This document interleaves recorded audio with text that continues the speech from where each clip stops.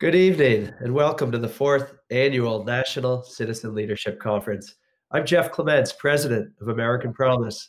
American Promise is for every American who shares our commitment to freedom, equal rights, and opportunity for everyone, and effective government of the people, where every American can serve and be represented. We come together here from every state and corner of the country, with every background and many different perspectives.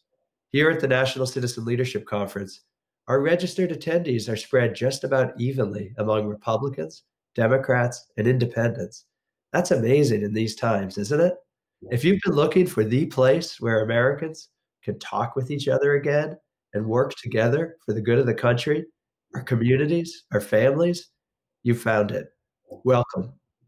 I want to thank everyone who is making this gathering possible, including our sponsors and partners, Gaia Fund, Trillium Asset Management, Rockefeller Brothers Fund, the National Association of Nonpartisan Reformers, Fair Vote, Bridge Alliance, and Bridge USA. Please join me in thanking them, and please share the conference with your friends and networks. You can find us on social media, of course.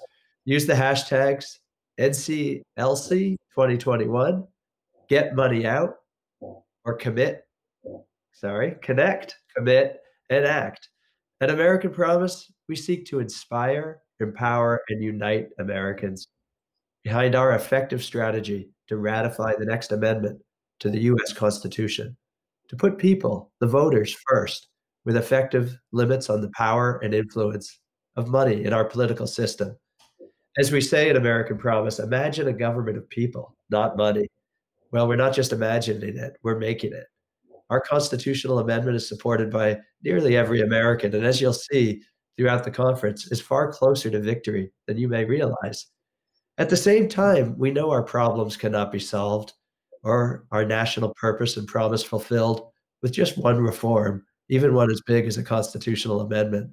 We are inspired by so many innovative ideas, urgent demands for liberty, equality, and justice for all, and the organizations and millions of Americans who are making it happen.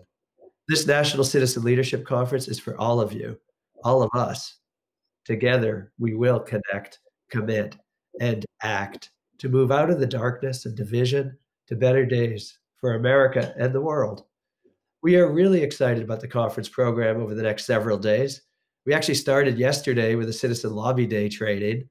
Tomorrow, Wednesday, and Thursday, we'll be hosting hundreds of sessions with members of Congress to rally their support for the 28th Amendment to end big money in politics.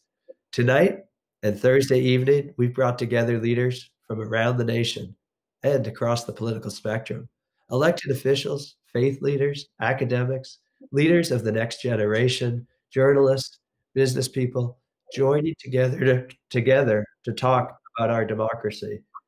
At about 8:15 Eastern Time tonight, after the main stage program, we will break into smaller groups to discuss more topics affecting our democracy and to go deeper with a series of panel discussions.